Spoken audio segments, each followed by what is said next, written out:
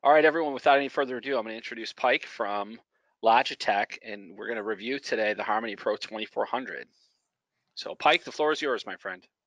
Excellent. Well, I want to welcome everyone for attending. I know we have a mixed audience, meaning I'm sure many of you have already been installing Harmony, or some of you may have tried it a long time ago. So we're definitely going to make sure that we can cater to everyone.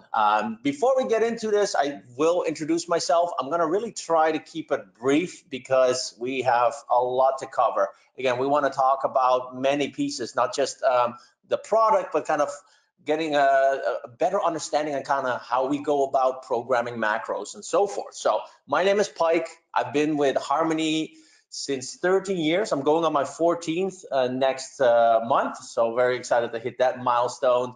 And I've been with Logitech the whole time in the Harmony BG. I started in customer service and kind of grown from there into different departments. So just to keep it more brief, I've been in QA, so I worked on many software features. I've worked with the firmware team.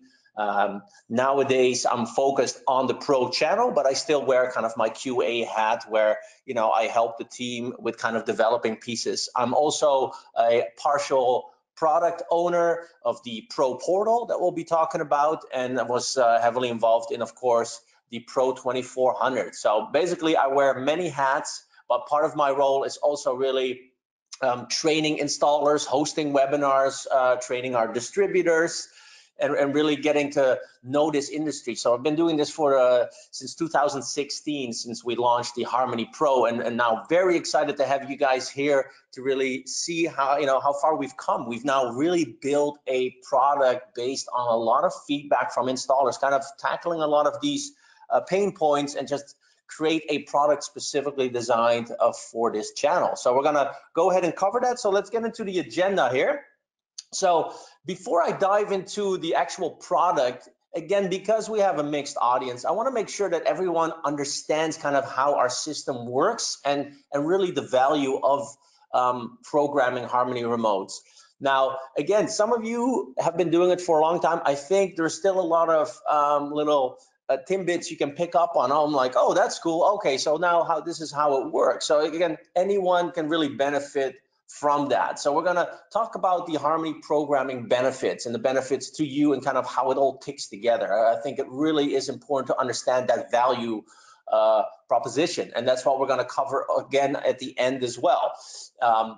After that, of course, we're going to really dive into the Harmony Pro 2400. I'm actually looking at bandwidth. We're going to actually see if we can actually turn on the webcam during this webinar and actually do an unboxing. I got the product right here. I kind of want to give you kind of an unboxing experience as we talk about the product features.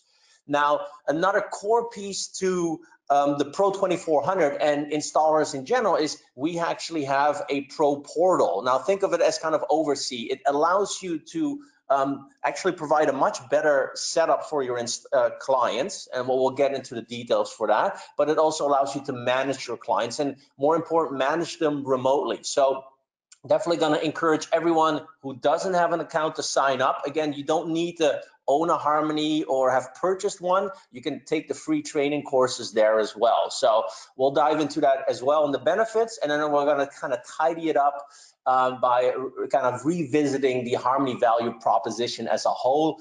And of course, I definitely want to get to your questions. Again, I know we have a hard stop at for an hour, but I will continue staying online to make sure every question has been answered, because at the end of the day, we want to make sure that you walk away with this learning the most of the product and the setup, and providing the best installation for your clients. So with that, let's talk about the Harmony control and the setup piece. So it's a journey that is, of course, there is a customer journey where they're actually utilizing the remote as controlling their entertainment. And the way we go about it for the customer part is we kind of create the macro, and it's created for you and the customer. Now, I just want to be very clear. It doesn't mean you can't do advanced programming, and we'll get into that. You can do a lot of extra building to that macro or modify it. Basically, to the customer, what it means is they just press watch TV. We're going to automatically power on the TV. the cable box, the sound bar, or the AVR, we're going to automatically calculate the appropriate time required for each and every device. And that's something that we do on the back end, so you don't have to put these values in. And what it means is customer just presses the button and the activity just works, and it needs to work because it's very important that that data is critical. Because without that, of course, you're not going to get a picture or sound for that matter. So that really is what we call activities. You know, some call it scenes or routines. We are an activity-based remote. We really want to make sure that the customer just presses one button to enjoy their entertainment. May that be watching TV or one of their Sonos favorite playlists or playing Xbox. Now, it works in a way that we want to make sure that Harmony programs this macro for you so you don't spend a ton of time building this from scratch. Again, we want to make sure that we provide you with that journey and make this much, much easier. So what it comes down to, really, to build a macro like Watch TV, you select your devices. And again, we already recommend, well, most likely, these are the devices that you have in your account. We're going to automatically then select already the devices most likely that will be used for Watch TV. Of course, you can select and unselect. Again, any little piece that we can optimize is going to save you time, which in the end saves money. So you select the devices. The only question that we're really going to ask you is, what inputs are the devices connected to? Once you select the inputs, we actually automatically fire them. So that way you can also verify that you've wired it correctly or that the HDMI cable is plugged in correctly. So as soon as you hit HDMI 2, we actually fire that right away, and AV2 for the Yamaha, for instance. Now, that's basically it. So you basically select the devices, select the input, and you have your macro. What does it mean? You can build that macro in 2 or less minutes, 2 minutes, most time maybe even 1 minute. So the value there is you can easily get these macros created in a matter of minutes. And that's, again, allows you to really get this set up on the go without spending hours on programming a remote. So that journey for the installer, it begins at the Pro Portal, and we'll dig into the benefits why you want to always start with the Pro Portal. And this is something I'm still coaching, training, preaching, or however you want to call it, many installers that have been doing Harmony for a while, because they're so used to setting it up as a consumer, which we really want them to set it up as an installer. And we've added some really nice new improvements to really reap in the benefits of setting it up through the Pro Portal. And that's something we'll dig into a little bit later. But basically, once you're in the Pro Portal, you add your client, you set up their email, and then you add the devices. Now, even the devices, like that list that I showed, many devices we automatically discover. So you don't have to even enter the model number of the TV or your Sonos or your dish hopper. We discover those devices, so it saves you, again, time. The faster you can get to programming this remote,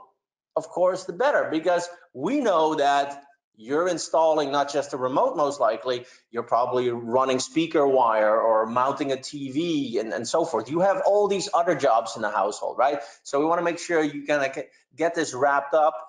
So once you've added the devices, again, you're building these macros. And when you build the macros, what we're also doing, because again, you're multitasking, you're doing many things, you may overlook something like, oh, I forgot to build this macro. Well, we're trying to think with you. Again, we've done this for a long time, and we understand based on the devices that you have in your account, we're already going to recommend specific activity macros. So if you add a Roku, we're going to already suggest a Roku activity, and a Netflix, so we can launch the Netflix on the Roku. And the same thing, if you have an Apple TV, we're going to recommend that Apple TV activity. Again, selecting these predefined macros just makes things faster, smoother, and you don't have to worry that you might have forgotten to build a specific macro for the customer.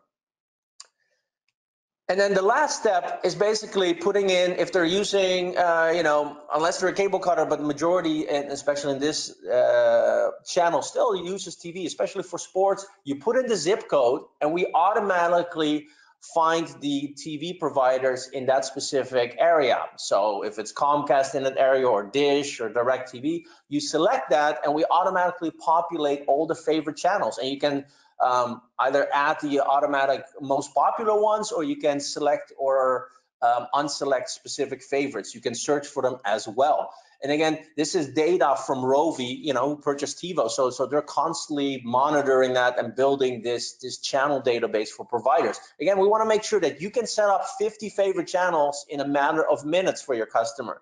And what it comes down to is by programming a remote, 5 steps, you're done. You can do this in 25 minutes or less.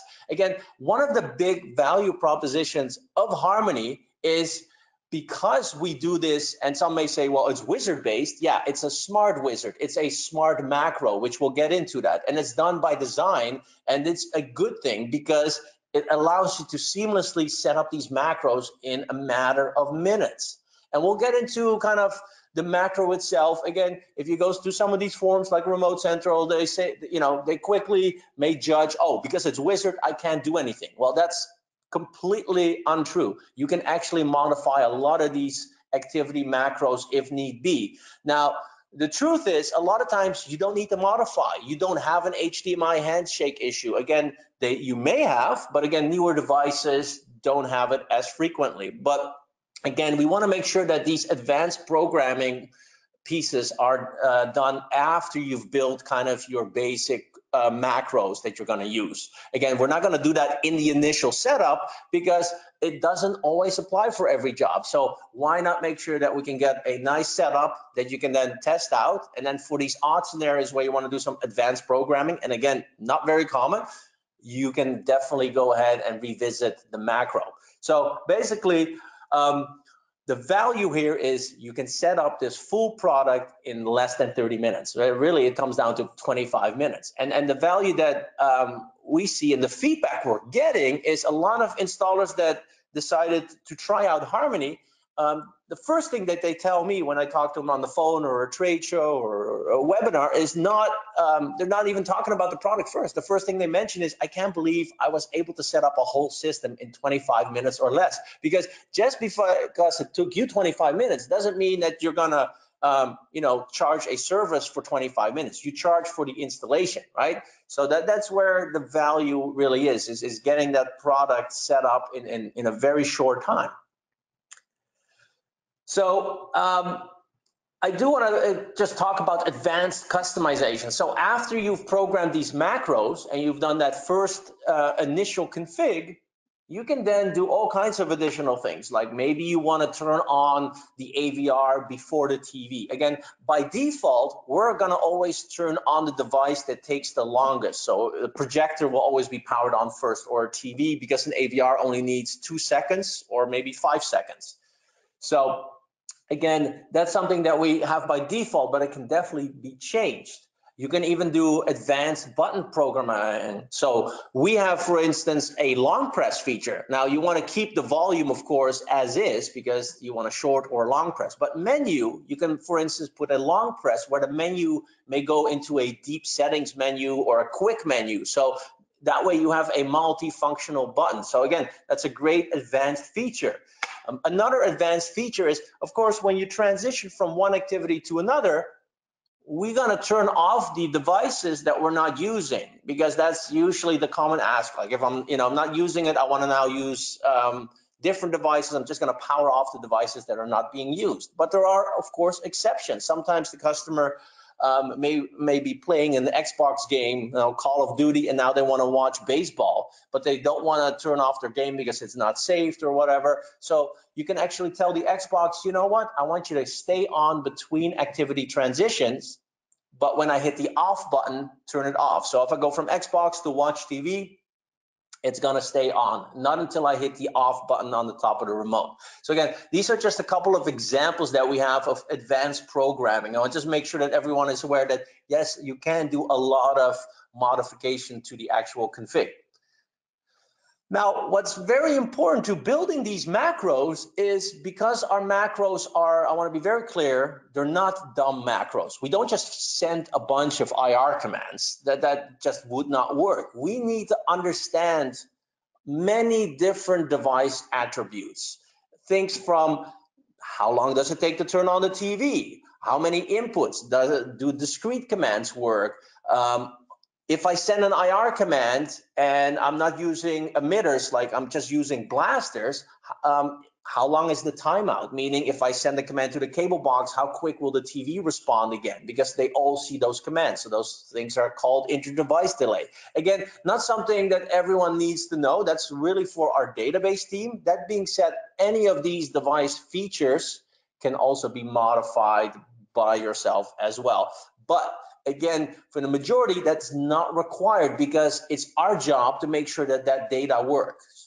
Because when it comes to our data, we're getting feedback from customer support. So if you call the dealer hotline and there is something wrong with the device, meaning maybe it's not in our database, which is really rare, or we're missing an input, or it needs a longer time to start up. Again, if we do identify that it needs a small change or a big change, we'll fix it for you on the account, but we'll also make sure that the database team fixes it. What it means is the next time you're on the job with that same device, you no longer have that issue because we've already added a new version of that device. So, and that's been happening since 2001. Our device database got online in 2001, believe it or not. We were already cloud-based back then, and we've been reaping the benefits on that because since then we've generated over 8 million Harmony customers. So we can do crowdsourcing. We can look at if someone, without contacting us, if someone is learning a command that's not in our database, we can then get a flag and an analyst can add that. And this is done by 10 dedicated device team analysts.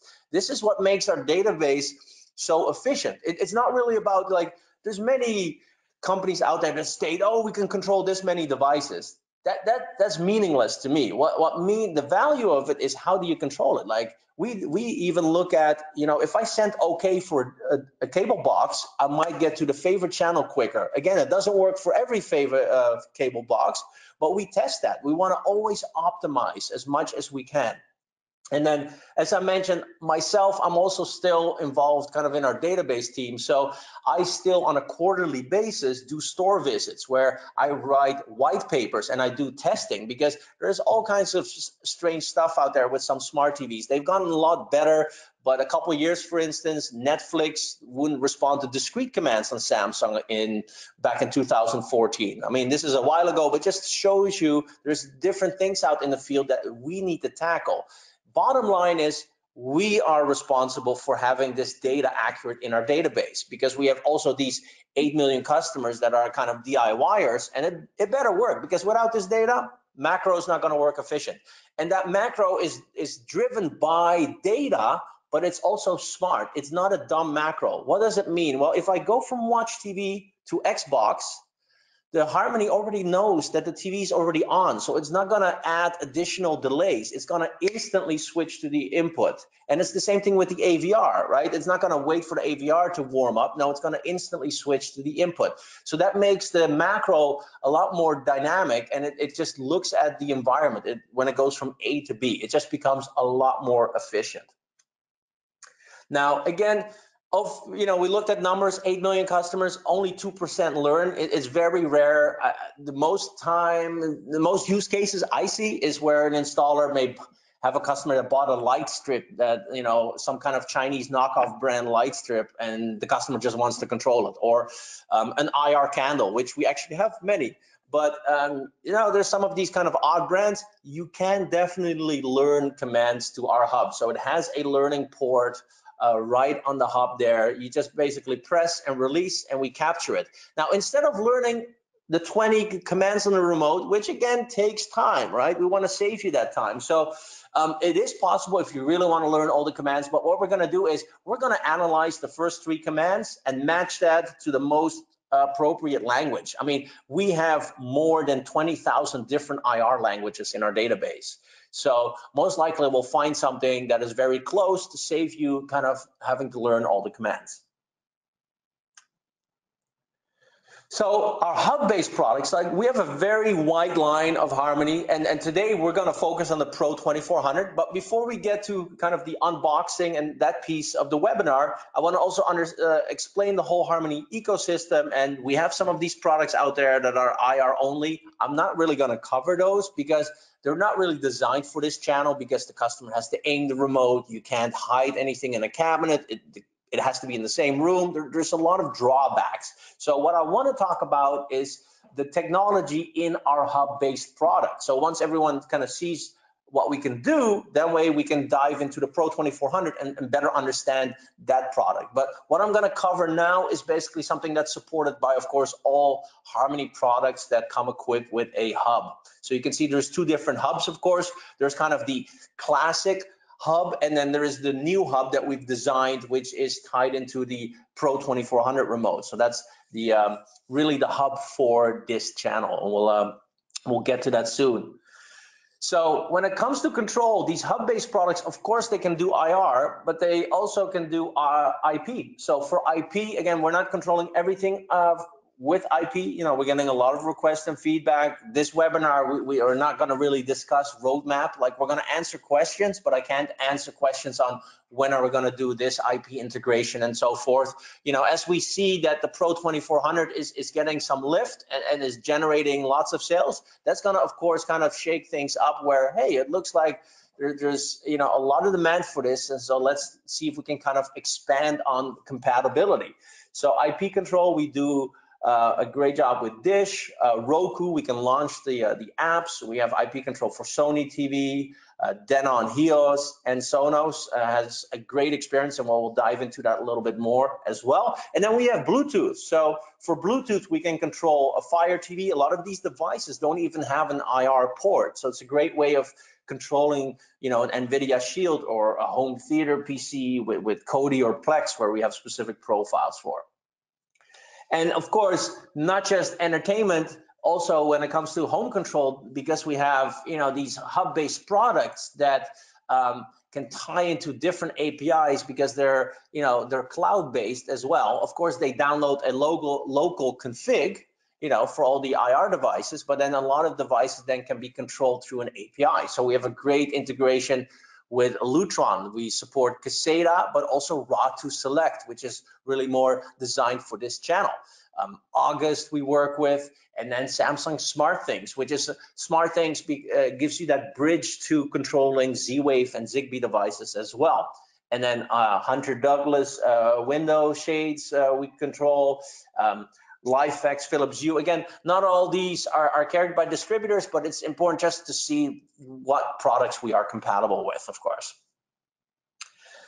Now let's get to unboxing the Harmony Pro 2400. Now with that, I'm just gonna have to make a couple changes here in this room. Gonna make sure that my camera is set up properly and that we can get started. And I'm gonna make sure that we change the lighting a little bit here. Just bear with me for a minute while I get this going. Rick, are there any questions while we get this up and running?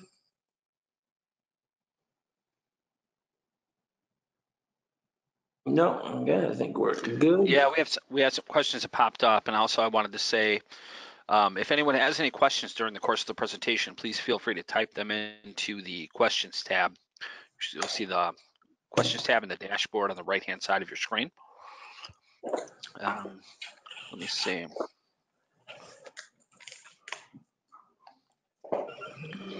We're getting some questions about database since we've been talking database. Yeah. Okay.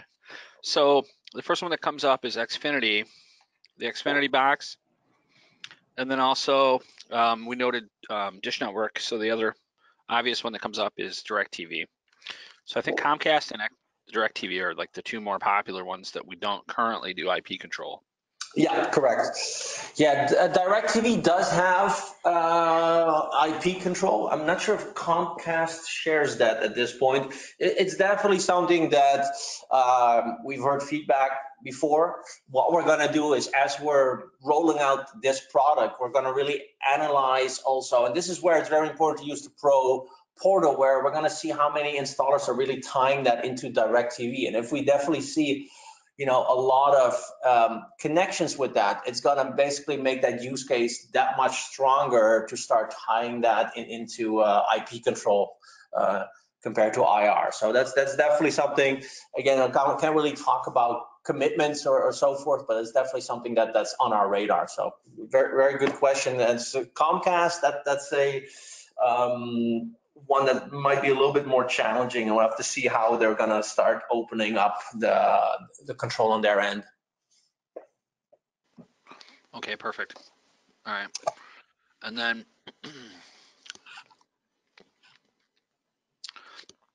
me see.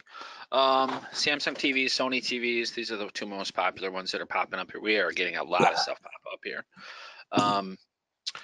And then IP control, various projectors, things like that. So I think I just kind of broadening the IP control is kind of the general consensus. And so what I would really like, and that's what I tell a lot of installers. So again, I have my top 5, right, of what we need to do on our roadmap, and in that top 5, LG and Samsung are on the top to do at least the IP control for TVs, because we understand the pain point of running an IR emitter there. So that's something definitely that I'm gonna on my end, try to recommend as something we should look into. Right now, we have a couple of other things on our roadmap that just have a bit of a higher priority, but definitely something we want to see more. We might also be running a survey to really, have installers involved with kind of, decision making in our roadmap. And we've had this with the hardware. We had a lot of installers involved with kind of the hardware on this. This is really driven by installers, this product, to be quite honest. And we need to do the same thing for our integrations. Make sure that we really listen to this channel and look at what's going to help drive more sales and provide the best service for their customers. So great questions. Another thing is, if you really want to share the importance to you for IP control on the Pro portal, we'll get into that. We have a dealer forum. I monitor that, and a lot of that feedback that I get, I send directly to our senior director at Harmony, so he sees your voice. If you really want to be heard, that's really the channel of where to go and start the conversation. So I'll be covering that as well. So again, great question. I'm gonna try to stop sharing my screen now, Rick, and then turn on my camera. So again, this is a and then here's another low-hanging one, because I know the answer. So Sean is asking about legacy RS-232 devices, and we just simply don't have serial drivers or the ability to support serial drivers in this platform. No, it's the priority is really going to be on doing more IP control. Yeah. All right. Again, I know some manufacturers do, but they play in a complete different price point, a different space. Again, when we look at this product, this is a lot of bang for the buck when it comes to, you're looking at a product that is going to fit a much larger audience. The MSRP on this is $549, and they're just quite frankly not, and we'll get into that, product out there that has that value proposition at that price point. So I'm going to move my mic a little bit. Sorry, I just want to make sure that everyone can see. There we go. Forgot how messy my table is with all my gadgets. Okay. All right, let's get to the unboxing. All right. Yeah, we got new mics. Let's table the questions. Let's table the questions, and we'll go ahead and let you do your presentation, and then we'll get back. Okay, thanks. Yeah. So let's do the unboxing, and then we're going to continue with the questions. Again, I love questions. It's a learning opportunity for me, and I'm the internal voice of the installer. So.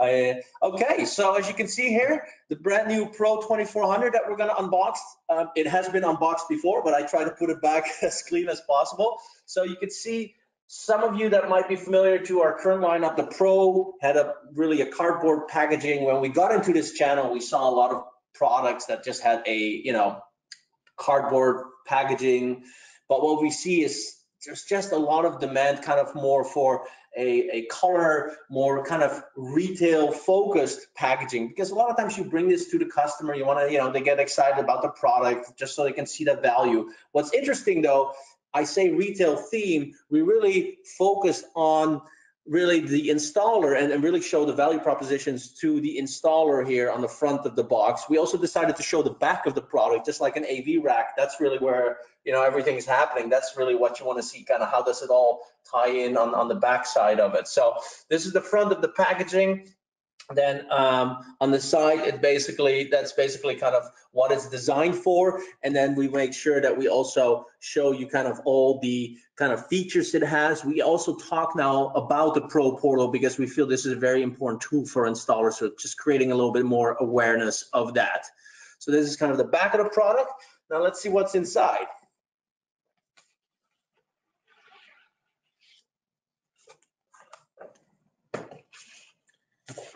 So the first thing that we see is the hub, and that's really the star of the show. The hub has really been kind of redesigned to really cater to a lot of these needs for the installer, quite frankly. So let's go ahead and take out the hub, and we'll get into all the features that the new hub now provides. Now, what you also see, and we'll talk about this, there's another accessory here for the hub, and we'll cover that in a second as well. And then the second layer,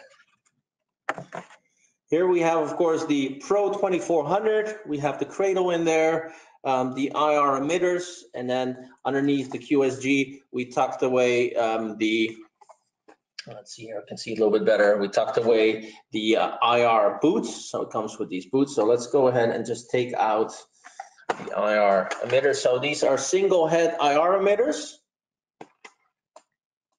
I'm gonna take those out. And what's in there too, actually, what I forgot to mention, we support mono. I know they look like stereo, but they work on a mono cable. So this is a male-to-male cable as well, handy for an AVR, for instance. And of course, we have our two AC adapters. Now, what you see is that there's definitely a size difference, and that's because the power for the hub is just it requires a little bit more than the charging cradle, and they're definitely marked as well. There we go.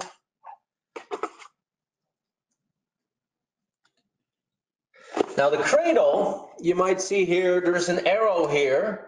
And the reason why is that we make sure it's really pressure fit. So again, when it's on the truck or on the container, it's not going to rock around. So you basically twist it to the left, and then it just comes right out. So now, and then of course you take out the plastic, and then the remote is kind of pressure fit in there. You just basically take it around the sides, and it comes right out. There we go. And then we have one more emitter. Perfect.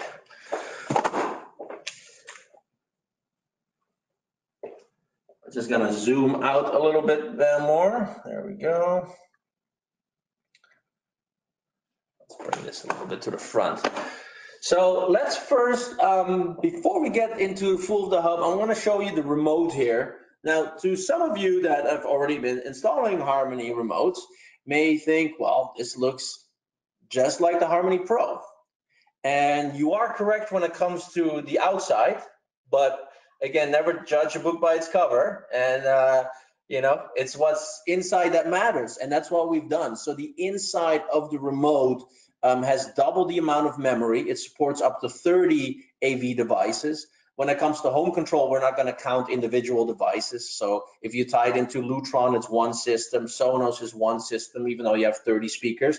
But when it comes to your conventional AV, it can support up to 30 devices. Because we've doubled the memory from 64 to 128 megs, it also handles larger activity configurations much better.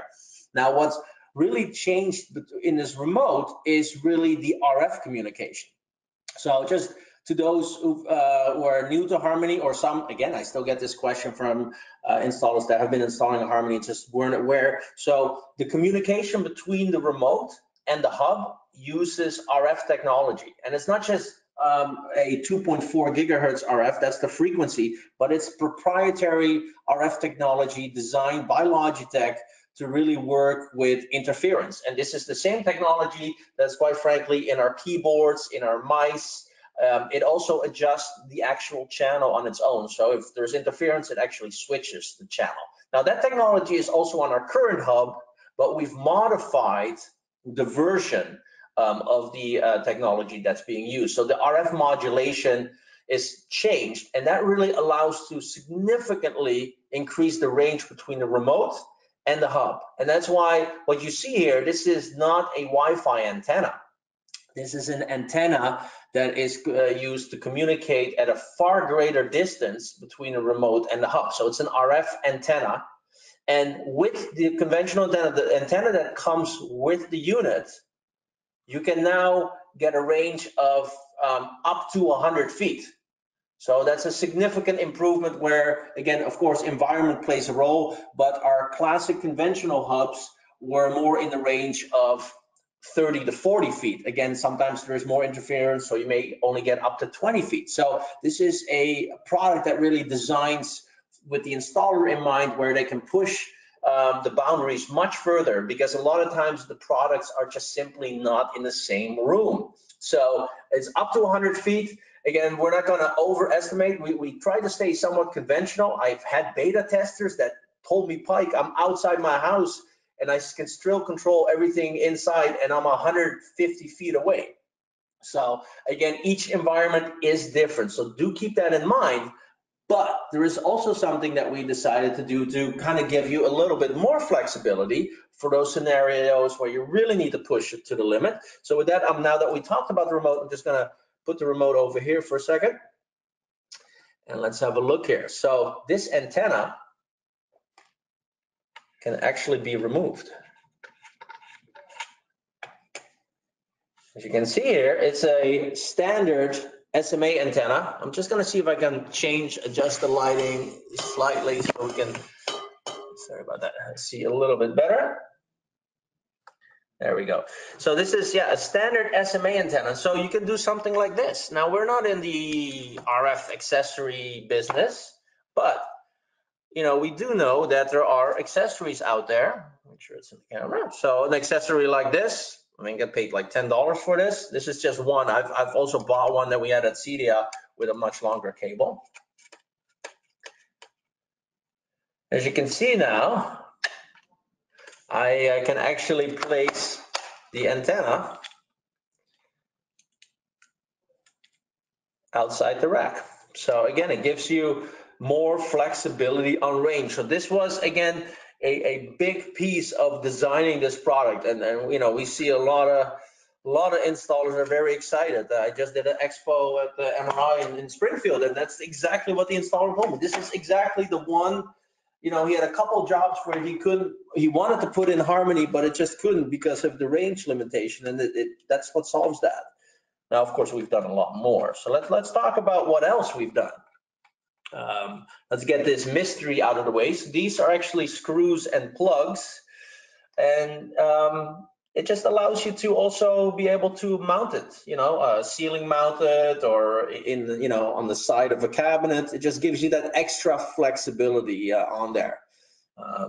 Since we're covering the back, if you plug in several units, what we've also done during setup, because again, each one belongs to a specific room, the setup will then list the hubs that are in a new setup mode, and you can actually determine which one is what by the MAC address. So we identify that. So let's take a closer peek to the back of the hub. I'm just going to go ahead and change the zooming here. Just bear with me for a second, just so we can get a little bit more lighting.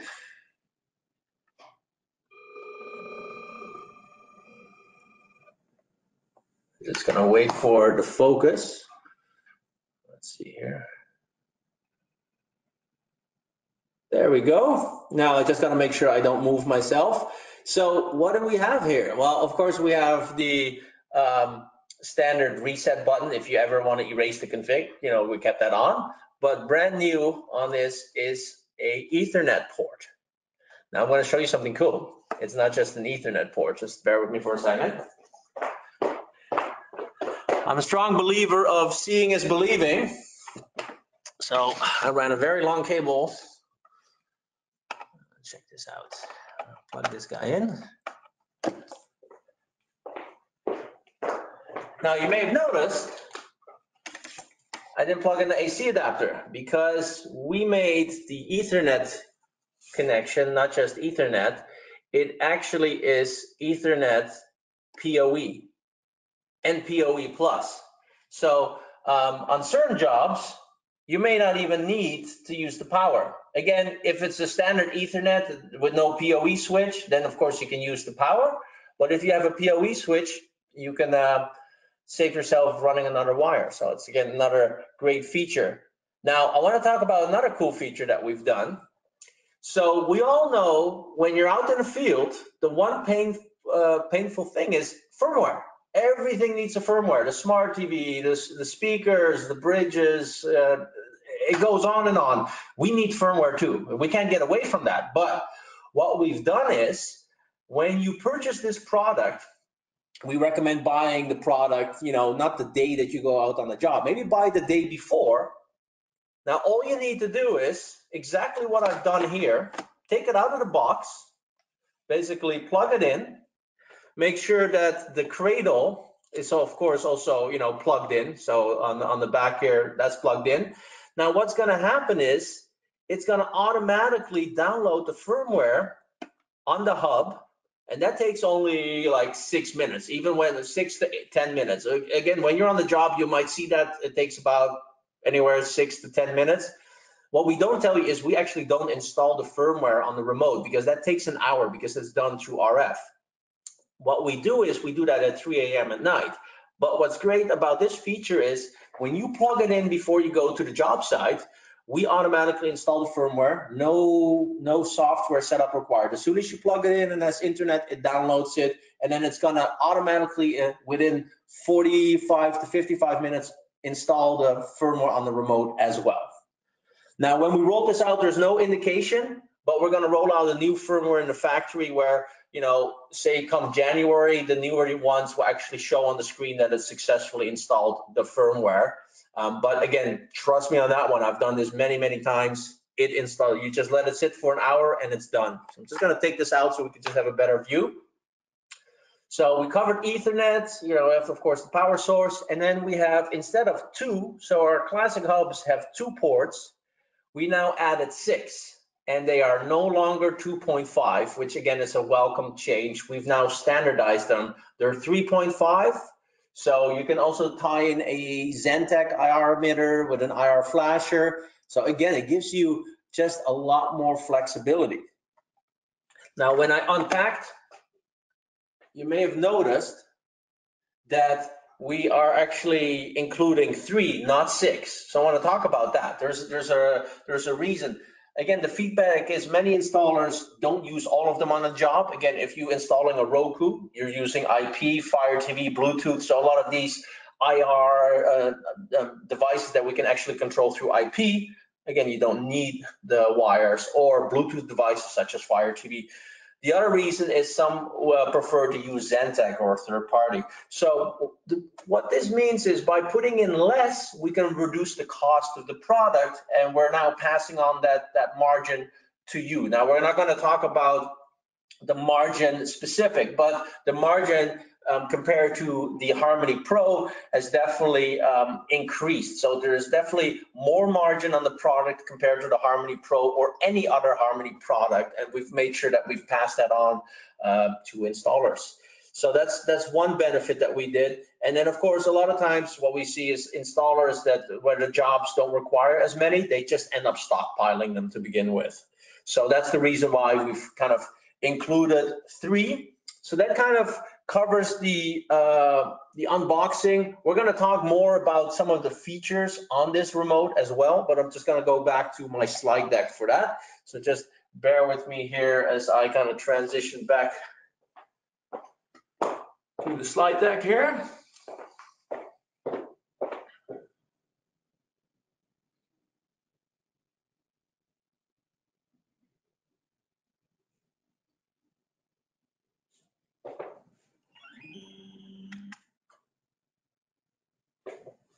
Okay, and we're back to my screen.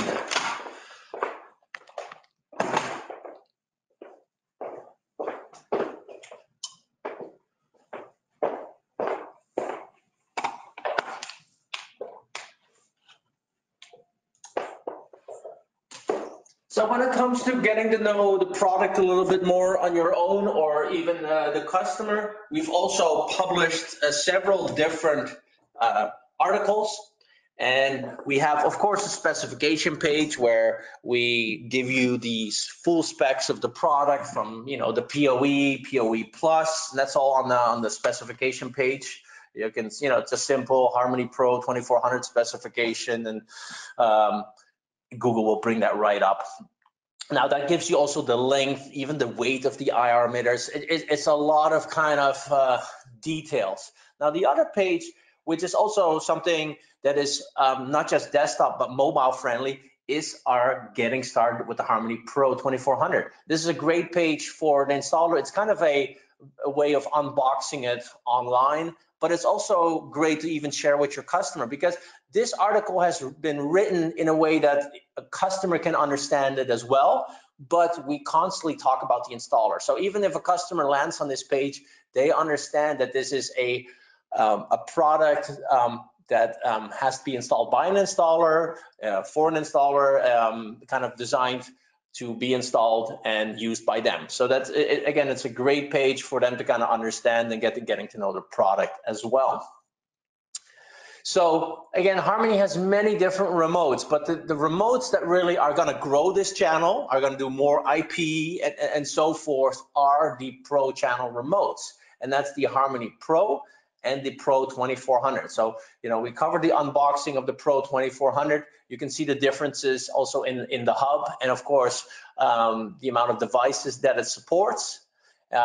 Also, they also support multi-zone, now it's not a multi-room version of multi-zone, it's a multi-zone support for really allowing you to broadcast that same audio into the next room. So a lot of times, someone's watching the game on TV and they want to put the audio in the kitchen or in the patio. So we've simplified this. The only thing that the customer needs to do is, again, our remote is touchscreen and we have several pages. So you just swipe to the right and it shows your zones. And instead of showing zone 2 or 3, which is just complicated and they don't understand, they see kitchen or patio. They click on kitchen, we're going to automatically turn on the secondary zone and set it to the same input so that it's broadcasting the same audio in that room. If they unselect it, we turn off the secondary zone. So we want to make it very user friendly.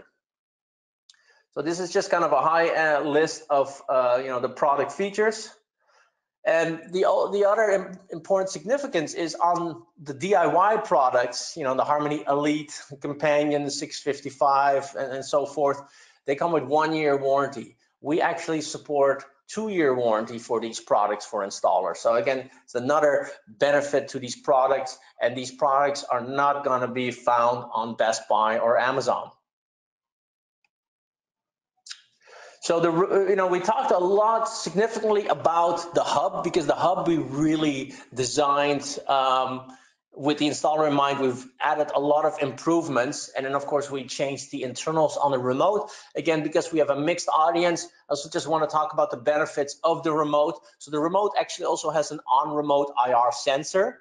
Now we disabled that by default because anytime you can avoid having to aim the remote, it's a huge benefit. But it is a feature that we have that allows you then to assign it to a specific device where you maybe can't run the IR wire to it.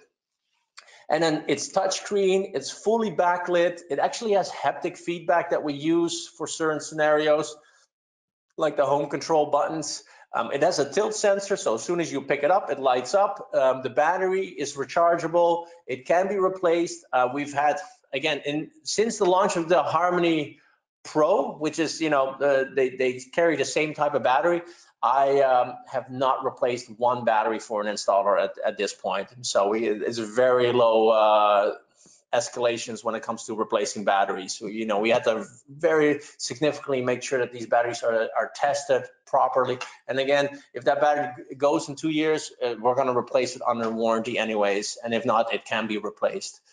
It has a help feature, and then the home control buttons we'll talk about a little bit more too, is again a huge benefit of simplifying home control. And then on the Pro 2400, it has a very cool feature, which I'll show in a second, and that's basically putting your business card on the remote. Now, you're only going to get that feature if you are using the Pro portal. And then there's all kinds of advanced remote features. Now, just because of the sake of time, I'm going to have to kind of race through this. I do apologize about kind of shorten this up. Again, this webinar will be recorded as well. Now, the contact info, just wanted to briefly show. So if the customer hits the menu, they have now contact installer, and it shows the installer right there on the remote. And again, a lot of these products, when you're setting it up without the portal, again, what we've done with the Pro2400, and we're going to roll this out to the Pro as well, we make sure that these tutorials are not listed. Again, you don't need these tutorials. You are the tutorial. You're going to educate the customer. So we don't want you, this is quite annoying for an installer having to disable that. So we're going to make sure that moving forward, we're actually not even putting that on the remote.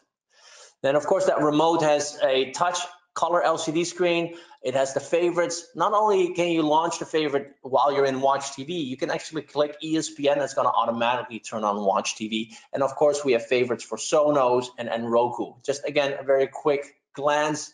Again, we're racing a little bit through this. I might eventually, through the Pro portal, I'm going to upload a slide deck so installers can actually download it themselves. Just very quickly, what's great with Sonos, not only do we control Sonos, but we can actually group them. And when a customer is listening to Sonos, they can group them right from the remote, or you can do very cool things like party mode, where you just select that activity. We're going to automatically group all the speakers and set them to 90% or 80. Or maybe with dinner time, we just group 2 speakers and set it to a nice 20%. So you have a little bit ambiance music. Again, these are great advanced programming features that Harmony supports, and you can build that macro, again, 2 minutes. And of course, you can tie in the lights to the activity, so dinner time can kind of dim the lights, but you can also control the lights right here from the remote, or your shades, or your locks, or an ecobee thermostat. And very quickly, home control buttons. What's great about this is sometimes you just want to quickly turn on one light, or turn on all the lights in the kitchen or the living room, or turn off every single light by your nightstand. You can assign these. They're just like, you have those Pico remotes. You can actually just say, the top button is just going to do a light scene. Like, it's going to just automatically turn off all the lights by long pressing it in the living room. And you give it a short press and it turns all the lights back on in the living room. Very easy. And now even the babysitter or grandma can operate the smart lights without needing an app or voice or anything. Again, all these options are great, but if you have guests, this is another great feature. And of course, the app is also tied in, not just for setting up. So you want to set everything up on the app. The Pro2400 is designed to be set up on your Android or iOS device. Now, we show a phone. You can, of course, use a tablet, and that's what we usually recommend. So you have a little bit larger real estate. The app is free for the customer. They can connect to it. The first time they need to connect to it on their Wi-Fi, they don't need a password. They can just connect as long as they have access to the local Wi-Fi. Once that's done, they can actually leave the house and control it anywhere. So maybe they're in the car, they want to turn on ESPN before they get home so they don't miss the second period. Again, they can launch that anywhere. Or maybe they want to make sure it turns off so they can tell their kids to do homework instead of watching TV. So you give that, out of home control. And of course, the voice integration, you can turn on activities, pause, play. Again, all this experience can be found online as well. It's a great way to just tie it in, just to quickly say, oh, turn off TV or turn on Apple TV and so forth.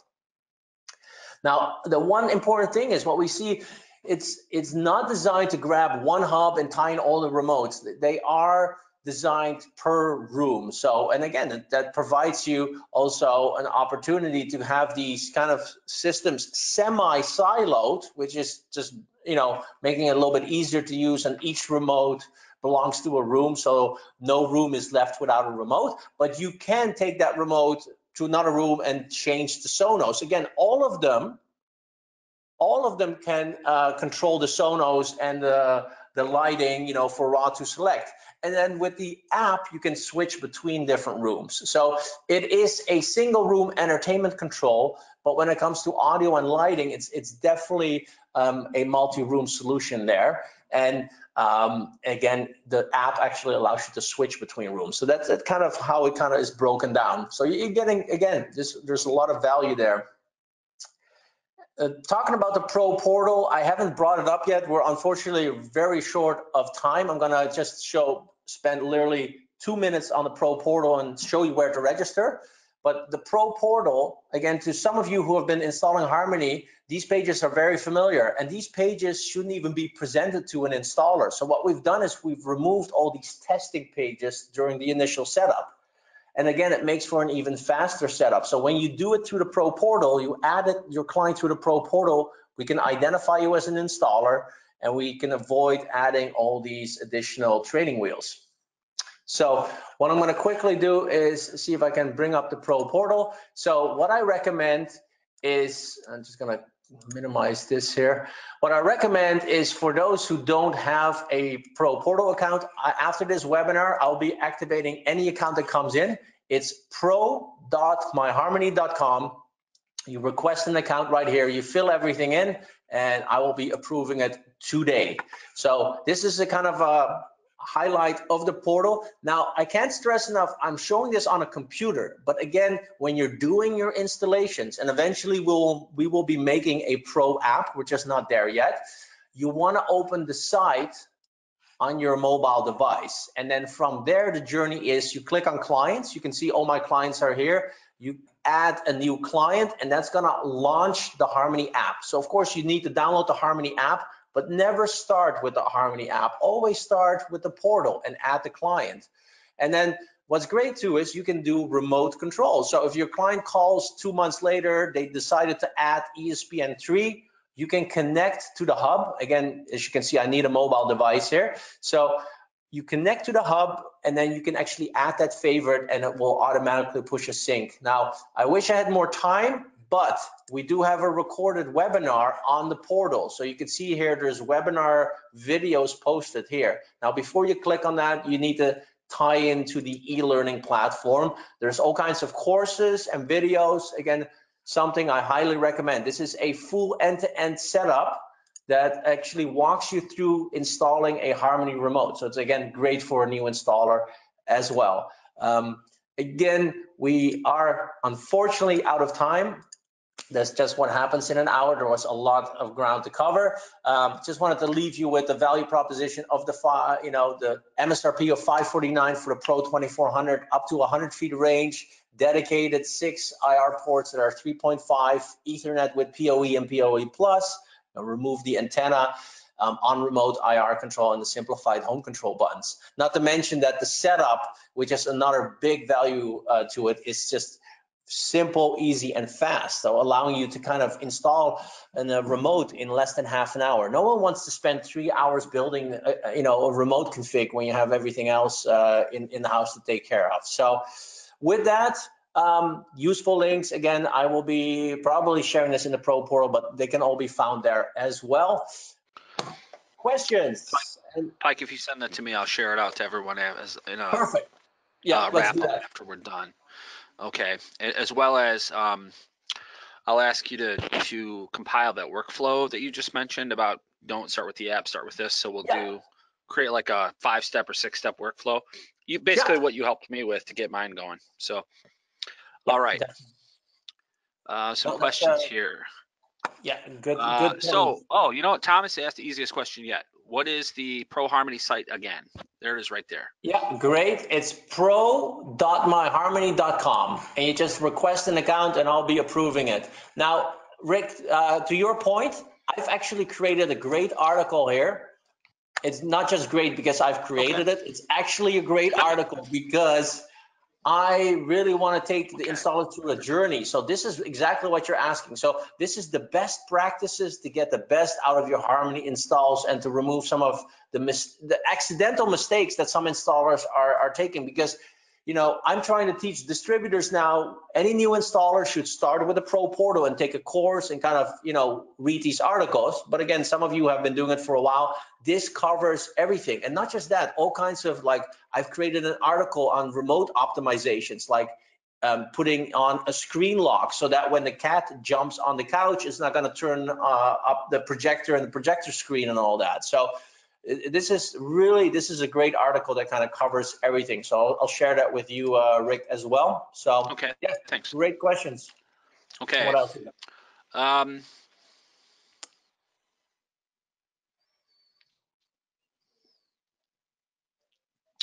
Joseph says that he bought the 2400 and there wasn't a lot of documentation when he first bought it.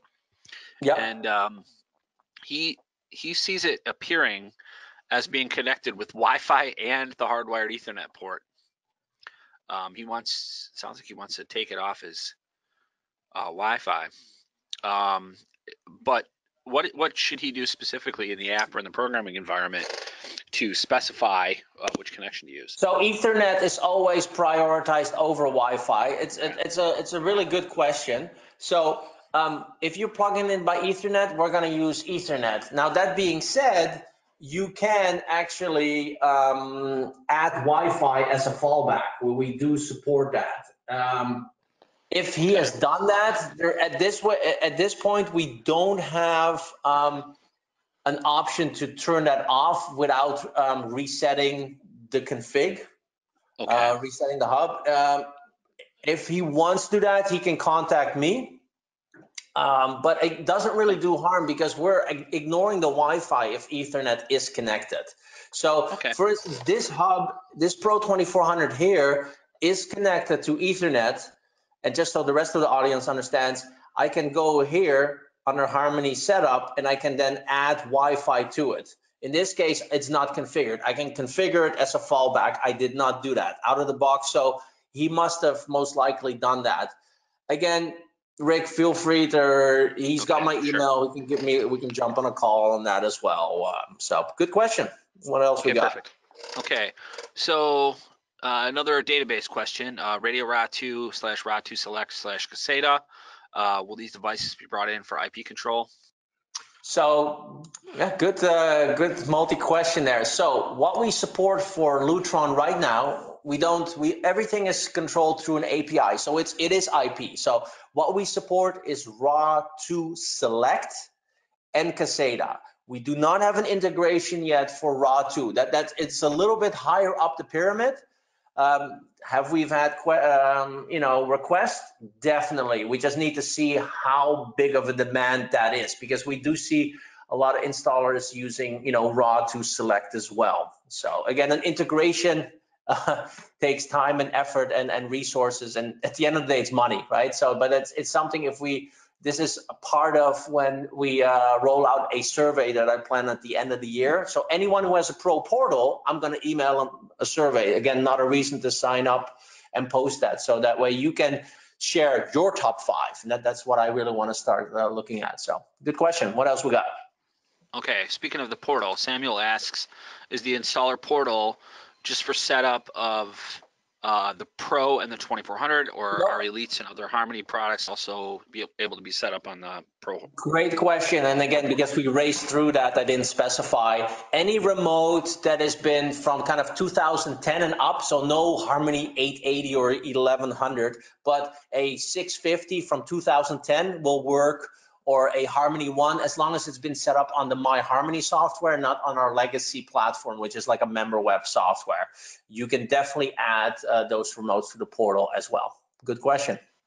Okay, perfect. Okay. Chris is asking about software to set up on a PC, or is it only an app-based setup? I can answer that one because I set mine up on my laptop. No, not the Pro 2400, Rick. So yeah, this is a very good question. I want to emphasize on that.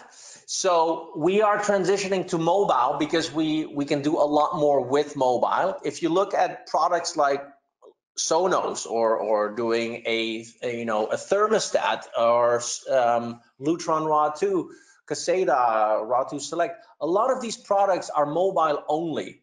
And we want to kind of focus on one experience where we're now even focusing on kind of doing a specific dealer flow. When we do it on the computer, that's going to take a lot more resources. Now, we might change that later, but right now we want to focus on that direction using that mobile experience. The other benefit is it allows you to plug in the hub in the rack or the AV setup and actually do the setup as things are already powered on. So we can actually build a macro and you'll see it kind of fire off the command. So the app also has home control integration, which the desktop software doesn't have. Now, I know some installers may say, well, I want a bigger screen. Again, we support it on a tablet. We have Logitech makes keyboards that you can tie into a tablet. So there is definitely options there. Now the Pro Portal, you can view it on a web browser on a computer. It's just the setup we wanted you to use on a mobile device. Okay, all right. So, sorry, Chris. Yeah, you have to grab your tablet. Let me see here. Will we be able to choose between IR and IP drivers when we add a device to the system? So if you don't want to set up the Sony TV through IP, you can skip it. It's right now, you can't switch it afterwards. That's something we do want to roll out eventually, but right now it's during the initial setup. If you've done IP and you do want to do IR, you would have to remove the device and then say, I want IR by skipping the IP pairing process. Okay, perfect. All right. Len has a follow-up question on the favorites pages for channel icons. So he said, did I hear correctly that the favorites page is not compatible with cord cutters who use services like YouTube TV? Yeah, it's not, no, because those services don't have a concept of channel numbers. No one in the industry has figured this out, and people aren't, unfortunately, not complaining hard enough. Like if you look at Apple TV or Roku, there's no numerics, there's no concept of pushing a specific channel. So there is no way of launching a specific channel on those devices. That's unfortunately the design, and that's not something on our end. That's just how that industry right now is tailoring to that. It'd be amazing if they would actually implement a numeric setup, but they don't right now. Okay. So I have a follow-up question about favorites. Mm-hmm. If let's say some of the channels are on um, a certain device, like earlier you mentioned, like Kodi. I don't want to talk too much about Kodi because it's not really something That's that I fine. think pros support too much. But let's say you've got channels that are on certain devices, and then you've got other favorites that are on, like, say, an off-air tuner that you've got, like a TiVo OTA or something like Yeah. that. Can a favorites also select an input or also select a different No, device that so that's, also has tuners in it? yeah. Let me break that down. There is a somewhat of a solution. So the favorites are done for the primary device. We don't support multi favorites for channel tuning devices. Like we support, you can have favorites for Sonos and Roku and TV. Now, a lot of times what installers do for that secondary device, the over the air or something, a lot of times it's about 5 to 10 favorites that are really important. In that scenario, you can just create a macro. You can actually, on the LCD screen, just call it CNN and send 10.1, for instance, as the macro. The only thing is it won't have Okay, an icon. So that that's makes one sense. way around it. Yeah. Okay. Um, Let me see. Um, how many emitters come in the box? Sean is asking. So there's 3 single head IR emitters, and they come with their own 3M double-sided tape kind of IR Okay. boots. They're IR rubber boots that you stick on. You can even cut them Okay. to smaller sizes. And then Nice. Okay. one male-to-male stereo jack. Okay. And then his follow-up question is there strength adjustment on the emitters, No, we are using the emitter 5 volt. outputs? Yeah. It's using 5 volt and it self-regulates. We really don't get any complaints with a weak signal or anything at this Yeah. point. I've yet to get Okay. that call. Okay. Now, what I did forget to mention when I did the unboxing to the new audience, the hub itself also has 6 IR blasters outside of it. So it just blasts 2 forward, 2 up, and 2 at a 45-degree angle. Okay. Yeah, that's a good point. All right. So Sean's asking an additional question here. Does the remote send the IP controls directly to the Wi-Fi network, or does it communicate via RF to the base, and then the base communicates the IP commands? The second, he gave himself the answer, the second one. Again, we want Yeah. everything to be done to the hub because the hub is plugged in. The hub is always getting power. You do that on the remote, it's just going to drain juice. The remote Yeah. is just telling the hub what to do. And just like Alexa or Google is going to tell the hub what to do, or the mobile app, the brain is really the hub. So, but the hub has two-way feedback with the remote through the proprietary RF 2.4 gigahertz. Okay. Perfect. Yeah, and there's a competing platform out there that uses Wi-Fi from the remote, and there's a Yeah. wake timing issues sometimes. So it's the Yeah, number I one heard complaint that that. we've That's got. And the yeah, other complaint that we have is that it doesn't have the ability at all to do point and shoot IR. And like yeah, I was sharing with you offline yesterday or the day before when we spoke, I've got a 160 or whatever, 100 and some odd pound television, and I'm not taking that thing off the wall. So I control it with point and shoot to turn it on yeah, and off when I changed remotes. So, I'm not yeah. about to take the thing down off the wall just so I can, plug a Yeah, emitter I cord into mean, the back of it. we looked at Wi-Fi for many years, but the world is not completely ready for that. Until everyone has a also perfect Wi-Fi environment, things are getting better, but it's not every house has that. Not every, now I always encourage installers, you are also the network guy, you're the IT guy, and that just brings more business, but sometimes the budget takes place as well, right? So becoming reliable on having that reliability on the Wi-Fi network is, we feel, still a drawback because there's just too many dead spots, and not to mention also the power consumption still on that as well. Yeah, and the timing. I mean, when you pick Yeah, it up, it's got a tilt sensor in it. It has to wake up. And for the Harmony platform, all it's doing is turning the backlighting on and turning the yeah, LCD on. For the other platform, is trying to all of a sudden, generate a handshake with um, either Bluetooth or a Zigbee or in that case Wi-Fi, and that's yeah. it takes sometimes 2 seconds to negotiate. If a guy just wants to pick it up and hit volume down to answer the phone, or pick it up and change the channel because Cars for Kids or some horrible commercial just came out, he doesn't want to wait. That person does not No, want to wait. no, exactly. Okay, perfect. All right. Well, Let me my see. hat's off. I see a lot of requests for portal accounts. I'll be busy. This is Nice. good. All right. Fantastic. All right. Any updates on Nest integration? Question coming from Igor. Great, painful question. No, this is on Nest. They killed the works with Nest. They grabbed a couple key select partners that have to redevelop the whole the whole enchilada basically. And it's something we see again. We're entertainment control first, and what we see the biggest value when it comes to home control, and tying home control into entertainment is lighting. That's where we provide the biggest value proposition. So we just never saw a huge lift in tying the remote to the thermostat. A lot of times that's more done through voice, or the app. So that's for, we want to allocate resources more on, for instance, more IP control and such. So I don't foresee Nest coming anytime soon when it comes to a thermostat or protect. So hopefully that, I'm trying to be as transparent as possible, but that's where Sure. we see it. We want to do the entertainment and we want to dim the lights with Netflix and turn them back on. That we see a lot more connections there. We have 2.5 million smart bulbs connected to our hubs. Now, I'm not gonna, Nest thermostats where we're not looking at anything near those numbers. You're looking at the hundreds of thousands, so it's less of a use case. So, Okay, perfect. good All right, question. so Juan has asked if I applied for my pro account 2 days ago, would I be able to get an account ready today?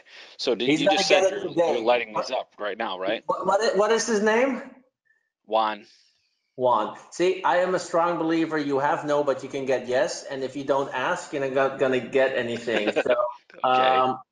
so I will make sure. I don't see one in the list. Is it You said one? 2 days ago. It should have already been approved. If he doesn't Oh, have the perfect. email, Okay. look for, so very important, look for welcome.logitech.com. And if he doesn't Okay. have it, have him reach out to me because I've already approved that yesterday. Oh, nice. Okay. And then to set up a new customer, do we need the customer's email address? Yeah, so the reason why, there's a couple things, right? A couple years ago, I could do a reset password for an installer and name it Harmony. With Facebook and China and Russia, we are in a different world. You cannot do that. No company is allowed to just reset a client's account for security. Also, we tie into smart locks as well, right? So what happens is, it is critical that you use a client's email, because if we ever do a password reset, now very important, what the benefit with the Pro Portal, you don't even have to create a password. We encrypt the password. Customer doesn't actually need it. It's hidden in our system, encrypted and never exposed, unless the customer wants access to the settings. they can do a password reset, which you can do on pro.myharmony.com on the landing page. What it means is you don't need to manage passwords. As soon as that client is tied into your portal, you can access them. But that being said, for warranty, for all many reasons, it needs to be a legit email from the customer. Now I hear some installers, yes, my customer is 65 and he doesn't want to deal with the hassle. Create a Gmail for him and charge him a service fee. This is the world we live in. It's no different with Lutron or Sonos or other products. It's essential that you have a legit email to that customer. And I think if you explain that to the customer, it's keeping their security in mind, they would definitely understand. Okay, so we've got an advanced use question from Tom. He wants to know, what about a video system with 2 different displays, i.e. flat panel as well as a projector with a screen for larger events. So like a Yeah, if it's day-to-day in the watching same room, TV, that's, yeah. it's in the same, yeah, and then the screen comes down for, fight night or golf tournaments or whatever. Yeah, When it's so time there's to a couple watch it on the things you big can do. screen. That's great question. And so there's a couple things. Sometimes you want to have them both on or not. You can add both to the activity, or you can transition. If I hit watch TV, turn on the projector and turn off the TV, or you can say when I switch back and forth, keep them on. That's again that power setting that I mentioned, and that article is actually on the portal homepage as well. So those setups we definitely support. We have the same thing in this room here. We have a projector and a TV. So yeah. Okay, perfect. Okay. And just one add on to that. This is where the portal is great too. When you have these kind of advanced system setups and you do want more advice, again, the dealer forum I moderate is another great way to reach out to me where we can brainstorm. Okay, this is the best way I recommend it. So, all right, good question. Okay, perfect. All right, next question that pops up here. Let me see. If we have accounts that are set up under the regular portal, can they be migrated to the Pro portal, or do we have to recreate these accounts and reprogram these remotes under the Pro portal? So he's claiming the regular portal, the one from back 2008, so 11 years ago. Again, there is only one Pro portal for all our current Harmony remotes. Now, we had a portal for our legacy software, that Harmony 880s, 890s, and so forth. We're talking products from 11 years where you really want to upgrade those customers to new remotes anyways. That legacy portal doesn't tie into this new portal because, quite frankly, that's a lot of resources for, quite frankly, products that are 11 years old that don't have benefits of Bluetooth, IP, and so forth. Those customers, anytime I have an installer, well, what about my 880 customer? I'm like, well, you should really tell them to upgrade to the Pro2400. There's tons of benefits. Most people don't even hold on to their TV for 3 years or their car. Who's holding on to a remote for 11 years? Okay, all right. So Joe, if you have further questions, let's take that offline. Tom's asking, will you be doing a webinar, or do you have a webinar already recorded showing advanced setup like IR port routing, step-by-step home automation pairing, etc.? So I do plan on doing some, and this is something, again, I really enjoy doing the webinars with Rick, and he does a great job facilitating this for the whole Snap AV family, Volutone, AllNet, MRI. It's great to kind of have this whole collective group together. So we can definitely plan that out, Rick, because I'm also planning this out probably for I think another distributor. It's definitely something people are asking for, so it's definitely something I want to do. Most likely see if we can do something perhaps later in November. So stay tuned for that. Again, it does have to kind of see how it will fit in the calendar of our distributors. So don't take my word on that yet. And we're happy to, even if we can't include it on our network, we're happy to promote it to the audience. So either if you're working with me for the distributors, or working with Andy for Snap AV, the mothership, we're happy to support those and share them with our training audiences. Yeah, no, that sounds good. So we'll get back to the drawing table. On that question, I really recommend to take the e-learning course, there is a Harmony Pro new user setup, and that's tying it into Lutron, into Sonos, a lot of this kind of advanced programming as well. So, but yeah, stay tuned for that. Okay. All right. Chris asked about 9 times about his Pro Portal, and then he left. I don't know if you're still here, Chris. Be patient. He's lighting everyone up, but he's also answering questions on a webinar. So just be patient. We'll follow up. You'll be lit up today. All right. Joe asked a follow-up question. He goes, Harmony Pro accounts that were made 6 months ago, meaning Harmony Pro remotes. Maybe Yeah. I'm guessing, Joe, are you saying accounts that you did on the Pro app, and then now you want to include them on the Pro portal so you can remotely access them through your portal login? That's what my guess is. Yes, So he says yes. guess That's this exactly question. what he was asking. Oh, he wants to add clients. So again, this is because we were a little too short for time. I wanted to cover this. Great question. So I'm on the Pro portal here, and basically what all you need to do is basically click on import client and put in the client's email. And then once you do that, it's going to ask you to request permission from the customer, or if the customer gave you the email, the password, you can enter that in.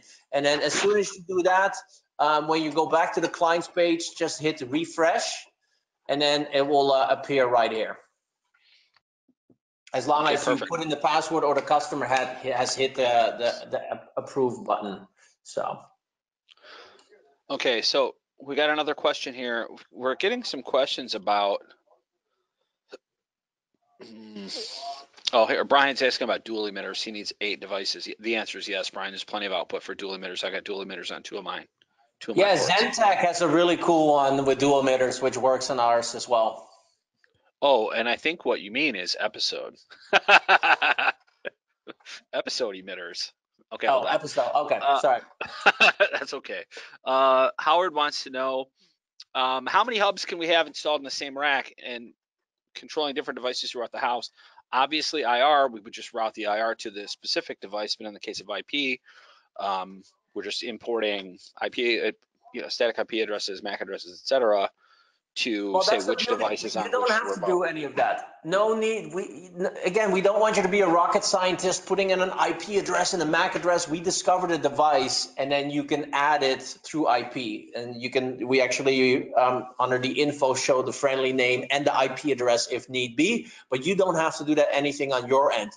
Great question. How difficult is it if a customer has, let's say, 4 Sony TVs throughout the house, and let's say 3 of them have sound bars and 1 of them's got a receiver? So if they wanted to do 4 Harmony remotes to control those 4 areas, how difficult would that system be to set up? It's not difficult at all. That's what I basically set up in my dad's house. He has 3 Harmony units. I've also, at one distributor, the reverse, they had 3 Sony TVs that I just tied into 1 remote. But again, we really want a remote for each room. That being said, great question. You can add up to 15 remotes to 1 household. So that customer could have 15 Harmony remotes under that same email address. So, and again, they can all of them can all tie into the Sonos. They can all tie into the Lutron, just like that image, right? As I mentioned here, this is kind of the visual. They all tie into that, and then the app can switch between the rooms. So. Okay. And then the thing that you and I talked about, again, this is offline, but I can share it if you'd like with people, because we did have some questions about the RF antenna. How many antennas can be used? And it's just 1, correct? You just leave the 1? Yeah, but you can extend it. It's a coax connection that you can extend it with. The 50 ohm. Yeah. So, and we got a very detailed response from one of the engineers, and Pike's hesitant to share it. Essentially, you can't do like a mile-long extension just because of the loss in the cable. So 50 ohm cables are like, for those of you who've been in the field for a long time, it's what we used back in the day, like an RGB Mini, when we used to make our own component video cables. So it's the same problem we had with component video cables. You get past 20, 30, 40 feet, and it just starts to not work. So anyway, same thing happens here. So we want to use the lowest loss cable, and then we want to use SMA, male to female. Yeah, And exactly. I'm going to do it at my house because I've got my base station in my basement, and I want to be able to use remote on the second floor. It currently works perfectly on the first floor, Yeah. and it works fine on the second floor. I don't want to leave anything to chance because it's Yeah, not and like see how they're going far to. you can It's get not like it. these. Yeah. It's not like these houses are going to have less RF products in them over time. So I want to make it as rugged and reliable as possible today, so that anything else. If the neighbor decides to go buy a Wi-Fi lawnmower, he doesn't blow up my my remote. Or Yeah. whatever they're going to add. Okay. Let me see. Brad's asking a question about using toggle power. He's got an older device that doesn't have discrete power, and he wants to know how to set up flags like So the yeah, remote that's brand that thinking starts like an with R. engineer. So this comes back. This is our job. So you have to educate customers. Should not be using original remotes. We actually constantly track the state. Like, it's, again, IR is not two-way, but if you use the Harmony to control your devices, we know that that device is a power toggle. So we're gonna be very cautious with sending that command. So from an off state, we know, okay, we're gonna send it, we're gonna transition to another activity, we'll turn it off. So we keep track if we've turned the device on or off. We're not just sending that command. This is our smart state technology that we talked about in the past. Now, what's also important is if it gets out of sync because a 2-year-old pressed the button or a power outage happened, you want to educate the customer on the help button. So they hit the help on the top there. You can see the menu and the help. And we're going to ask, when you hit help, we're going to automatically blast everything with discrete, clean power on commands, or off if you hit help during off. If it's toggle, we're going to ask, is the cable box on? If the customer says no, then we send the power command. So there is a way to kind of for them to recover that sync state. So that's just something that's good to educate the customer with as well. So hopefully that covers kind of your question. But trust me, when I started, I'm natively Dutch. That's where the accent comes from. I did a lot of support calls for the first 2 years from the Netherlands and Europe. This was back in 2005. There were most devices like these Philips TVs just had toggle. Unfortunately, they were terrible when it came to their design, but it works. We need to make that work. So as long as, again, the Harmony is used for everything, it's going to work just fine with the toggles. But again, anytime we have discretes, we're going to try to make sure that that works. So hopefully that kind of answers that question. All right.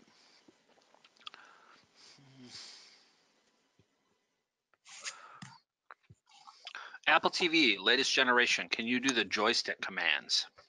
We cannot. What we can do, however, this is nice thing about, again, the Pro Portal. The core benefit is managing clients, but this is how I communicate with installers and how we, our team communicates latest releases, like we talked about the tip. So eventually we're going to roll out a Bluetooth version for Apple TV, but it's already accessible for installers. I've been using this for a year. I've had many installers use it. We have over 10,000 customers using our Bluetooth profile. So if you click on this article, it shows you how to add the Bluetooth version. And the beauty of that is now you get that true home command, which is not on the IR profile. So you can do task switching, you can sleep, turn it actually off in sleep mode. You can then also, of course, switch between users, which is a new update. And then I plan on, there is a forum request about Apple TV. There's a way to build macros to launch apps as well. So you can kind of create a Netflix activity by launching a small macro. So stay tuned for that. But yeah, that's kind of our integration. So. Okay, perfect. So Brian, I hope that answers your Apple question as well. If you have additional follow-up, just feel free to type it in the chat window. Okay, is there a sleep option for Apple TV? Follow-up Apple question. Yeah, so with the Bluetooth version, there is, and we automatically put it to sleep when you hit the off button. So you can change that power behavior, but we're going to send home and then hit OK after a second. That's kind of the way that macro works. Okay, perfect. Matthew's asking a question about the RF between the remote and the hub. Since it's in 2.4, is there a way to change the channel? No, we do that. That's a very good question, but that's, as I mentioned, we optimize that. We are constantly scanning. Anytime we have a channel that's interfering, we're going to automatically scan to that. You got to keep in mind, you might be able to set it to a channel. You can do that with routers, but then tomorrow someone else moves in. You're going to go back to the location and change that again. There's a reason why we've designed it this way. It needs to be kind of dummy proof and reliable. So we're constantly monitoring if we're on the right channel. Okay, and is it in the Wi-Fi spectrum, or is it in the Bluetooth spectrum at 2.4, or is it in a whole different area in 2.4? It's in the it's in the RF spectrum of the 2.4, from what I've been told. Okay, cool. All right, let me.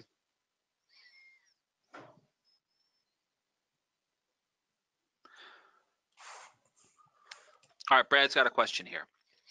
Can I delete the pre-programmed power command in an activity so that I can use a function command to power the device more reliably?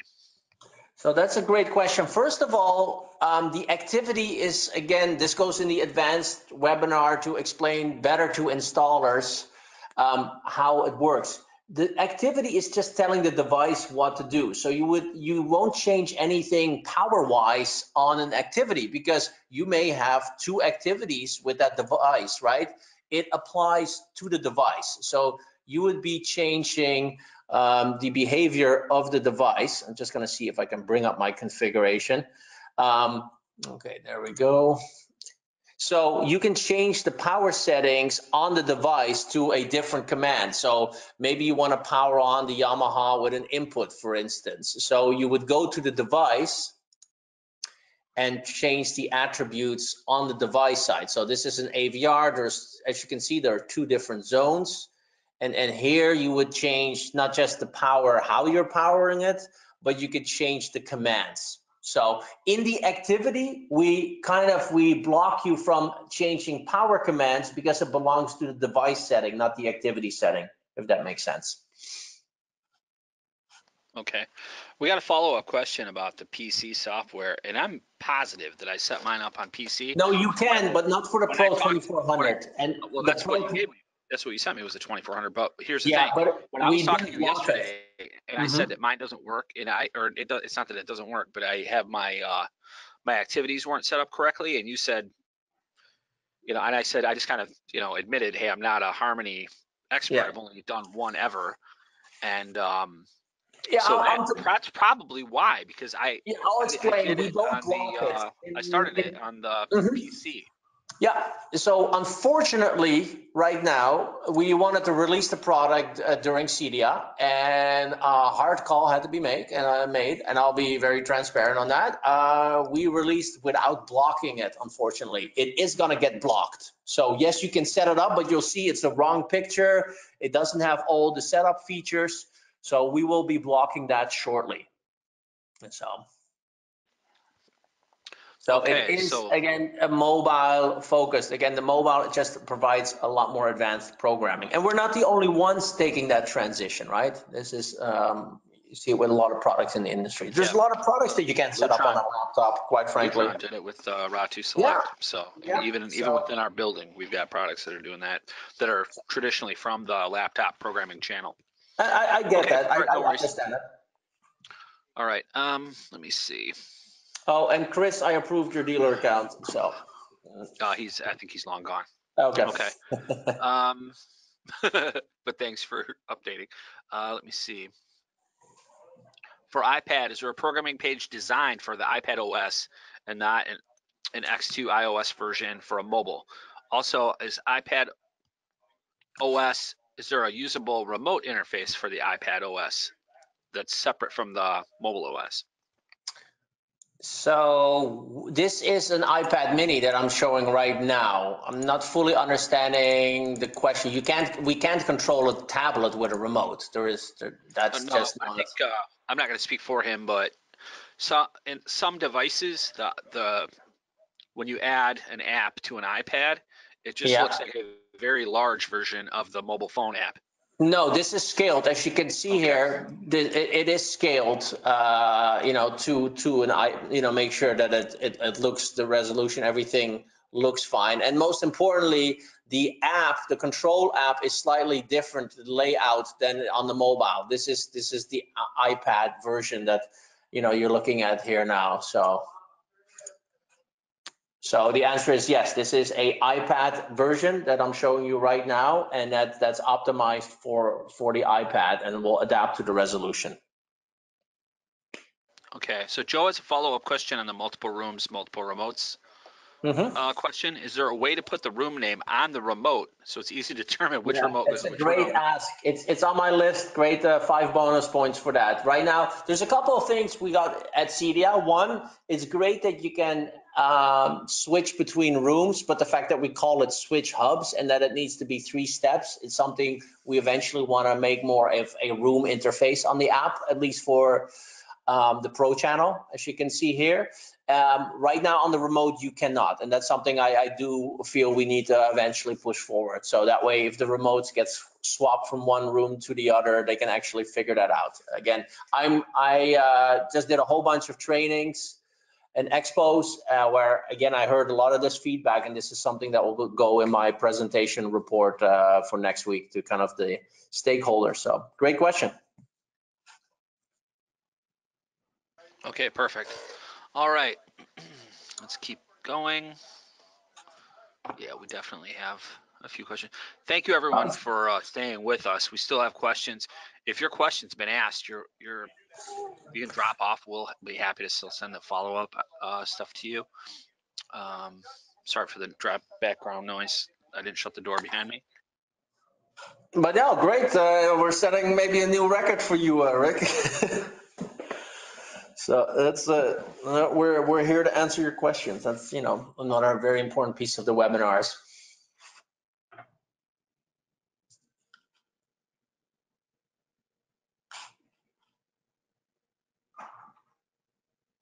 Okay, Tom says thank you for the 3.5mm jacks. Tom, this has been an ask from our side for a long time. Excellent. We sell emitters and our emitters. It's about time. Yeah. Yeah, you need to send me some sample, Rick, so I can stop talking about Xantec and play with those. I see how that works. We'll figure it out.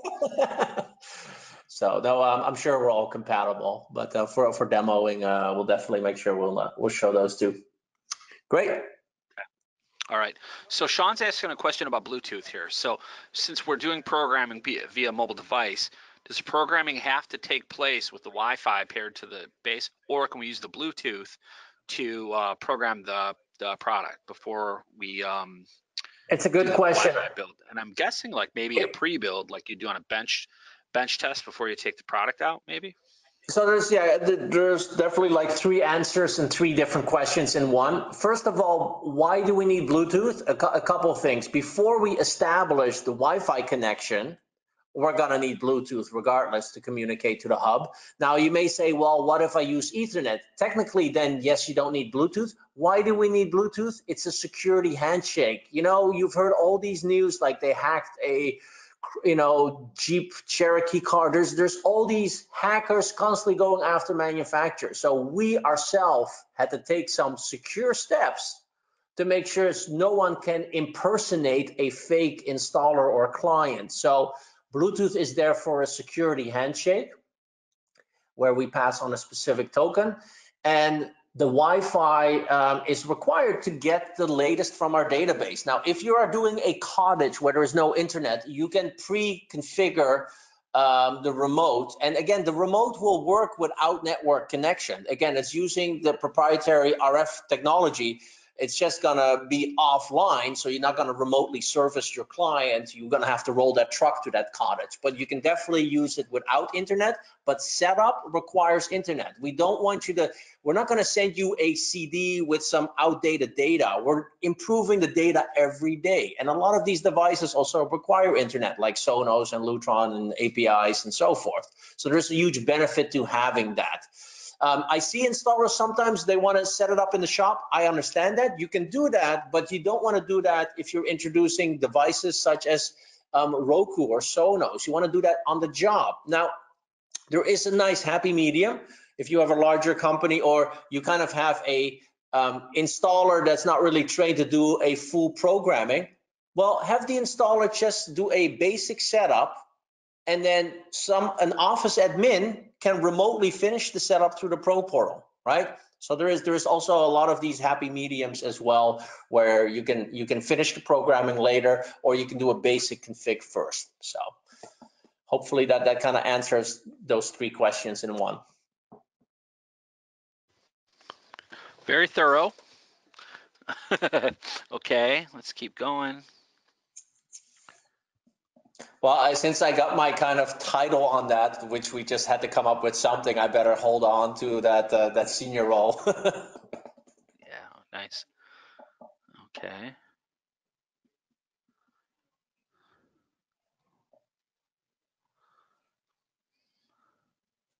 That question is from Chris. He's not on anymore.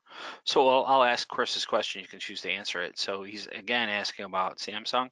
You said that Samsung is still on the roadmap, correct? For IP Yeah, control? it's in my top 5, but Okay. unfortunately on webinars we can't really discuss roadmap, if, when, and why. I understand the importance. I'm gonna keep hitting that drum. Samsung and then secondary LG. Okay, perfect. All right, so Igor is asking, currently on Google Home, you can add only one Harmony Hub. Can you add multiple Harmony Hubs on the same Google Smart Home account? Not at this point, but I'm going to give you a workaround. And then again, this is something I've heard before, but this is again a resource piece, and it's also there is a lot of dependency on Roku, on Google, and on Amazon when we start venturing into that. So at this point, we don't support multiple rooms, but let me tell you, and this is what I've done in the past, and you can almost get almost everything out of that. There is a service called Me that also uses our Harmony API and works with Google or Alexa. And they support multiple Harmony hubs that you can then tie into Google or Alexa. The only thing is you're not going to get all the favorite channels, but you can turn on activities and turn them off. And again, the workaround sometimes is you can create separate activities for ESPN, like a second activity for ESPN, and then they can launch that with Me. The critical piece I would suggest is to name the the hubs based on the location, and go through that as well. Send me an email. I might still have some documentation. It's a raw draft, but I'm more than happy to share that with you as well, to kind of get you kind of through that direction if you want to try that out, of course. So. Okay. So yeah, Igor, grab Pike's email off the screen. Nice. Okay.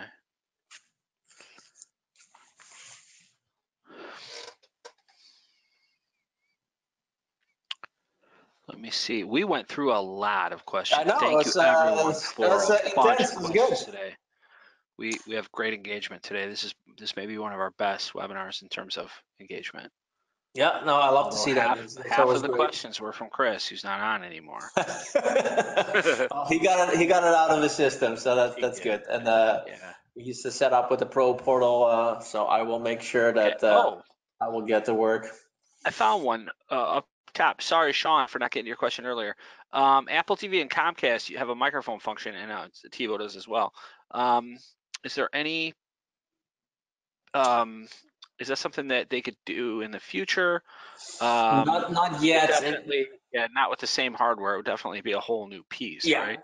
yeah. Yeah. That's Okay. Yeah, there's not a microphone in that piece. no. But Once we sell a ton of Pro 24s, 2400s, we might get to okay. that. I agree that that'd be a nice next Okay. step for sure. But in the interim, we've got integration with Google Home and Amazon Alexa. Alexa. Yeah, So we do have a VUI. We just don't have a push to talk VUI like the yeah, Xfinity and the Apple. Okay. exactly.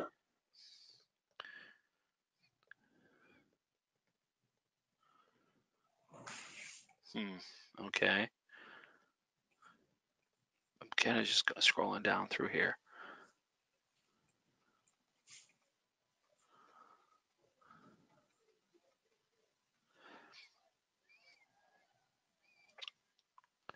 Yeah. Oh, here's the previous question from Brad. So Brad asked 2 questions about the toggle device. So I see your early question here. The customer would like to verify that the unit powered down without going to the rack at the lower level. The unit indicates power down with a splash screen. I'd like to delay the power off command of the TV so the customer can verify that the switch powered down on screen before the screen gets turned off. Is there a way to adjust the sequence of commands in a macro to facilitate what Yeah, Brad's asking? it can be done. It's a bit trial and error. You need to add a delay to the power setting for the TV. So most likely the TV is still discrete and he wants the TV to be powered on a little bit later. So you can't wedge that in the activity yet. This is much further down. Again, when it comes to priority, I rather do IP before this, but I feel it's an ask. But what he can do, and again, you can email me too, I can break down those steps, is what I would do. So if the TV has discretes on the power off, before power off, you can go in the settings and add like 3-second delay. And then you also go into the activity and make sure that the TV's powered off last in that sequence. So there is a way, there is a bit of a threshold. So to see, but definitely there is ways of doing that. So feel free to reach out to me and I can send you the steps. I might not have those steps until next week because I'm out of the office Thursday and Friday, but I'll definitely get to your emails. Okay. All right. So Dirk asked a question about can we buy the hub by itself for iPad/iPhone users to create a secondary area, and then I'll throw in our 2 cents. So we have this application fairly often with like a iPort or LuxPort frame where there's Yeah. a tablet mounted to the wall or mounted on a little pedestal, and it's used kind of like in the way that dealers 10, 15 years ago would have done like a big giant AMX or a big giant Crestron or a big giant C4. They're kind of migrated now toward using a lot of Yeah. iOS devices and kind of these middle Yeah. jobs, Yeah. middle level jobs. Okay, so can he just buy just the hub and do just that? That's his Not question. yet. Once we see a lot of demand, what you can do it now, it sounds silly. What I would do right now, it's just not available, but you sell them the same unit and you don't give them the remote. And then you can actually keep that remote because this doesn't happen often, but I've done this a couple of times. I've already replaced 3 remotes that I should not have replaced, but they were eaten by a dog. So it could be one of your spare units. So. Wow. Okay. Again, everything can be operated with the hub, so the remote doesn't have to be present because it gets stolen. But at this point, it would be a whole new SKU, and until we see a lot of demand, at this point we just haven't designed a separate SKU for that. Okay, perfect. All right, I think we've gone through everything. Excellent. Well, that was a great session. 53 minutes over. Yeah, no, it's All right. that's good. So Well, I'll make sure Rick will get the slide deck out as well, so that he can share it sure. with the group. And Yeah, I'll then share all the resource pages. I'll absolutely share, and the instructions on how to get it to Pro Portal, and then you've got all of your a lot of your training tips and tricks and things like that on as articles on either on the the Pro forum Portal, or yeah, on the Pro Portal directly. exactly, in the e-learning Perfect. platform. And then Perfect. we'll circle back on the advanced settings webinar. There's definitely Okay. demand for that. So good Okay. stuff. I want to thank And then everyone. I need to talk to you about migrating my build from the PC software over to tablet so I can start tinkering with my programming. Yeah, Anything yeah. I have Well, to do on that? yeah. Let's just jump on a call after this quickly, if that works. Okay, that's fine. Or we'll do it. Well, maybe tomorrow or Friday. We're I think I'm neglecting the branch here. So Oh, let me okay. get back to Let's do it branch stuff. better. We'll do it next week. I'm out of the office, so sounds good, Rick. Okay, perfect. Perfect. So everyone, thank you for your time today. Thanks for joining us. This session will be loaded up on the AllNet YouTube channel in 5 to 7 days. So if there's anyone from your team who was not able to not able to join us for the live call today, you can have them review the session remotely on the AllNet YouTube channel. So I want to thank everyone again for joining us today, and Pike, very special thanks to you for putting on a great presentation for us today. All right. Thank you. It was my pleasure, and really enjoyed all the questions and sharing our new product launch. Excellent. Thanks, everyone. Okay. All right, we're going to go ahead and end the webinar now. Thanks.